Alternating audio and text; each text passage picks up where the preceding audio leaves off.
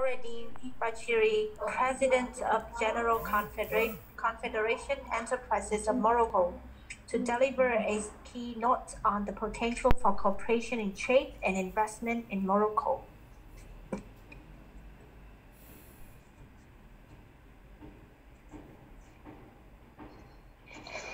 Good morning. You listen me?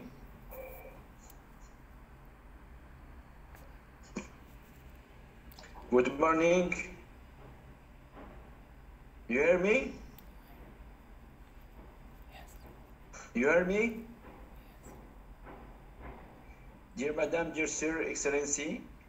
Yes, you can hear. I would like to. You hear me? Yes, we can hear.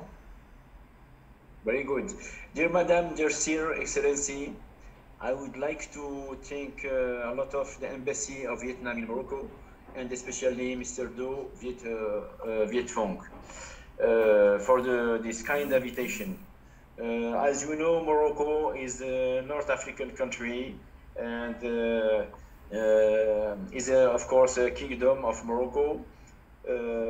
We have two views on the sea in Atlantic and also in Mediterranean. Our economy is based on agriculture, agro-food industry, and also automotive, textile, and banks, insurance. And I take the opportunity to inform you that a lot of Moroccan banks are present in Africa.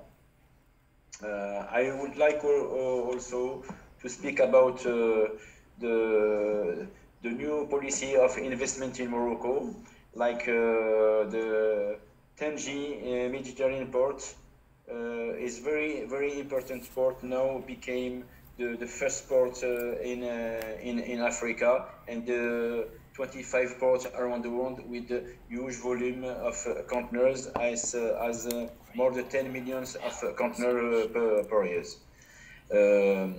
We have also Morocco is the largest producer in the world of phosphates, a significant return in foreign currency for our kingdom. It has by far the world's largest reserve with 50 billion tons, and also in agriculture, power major reforms and major projects initiated by the country have given good results, in particular with the continuous increase in GNP, even during bad agricultural season due to the period of drought. Morocco's economy, as you know, is a liberal and spirited market economy. The state nevertheless plays a significant role in economic emergence of the country with industrialization strategy. As I told you before, Morocco is free. You can import and export very easily. We have a good connection with banks and with, of course, ports. We import large quantities, especially from Vietnam, like black pepper, white pepper, cassia, turmeric, and coffee. Morocco is also a very big producer of oranges, textiles, and now become the second or the third producer of automotive in the world in Tangier.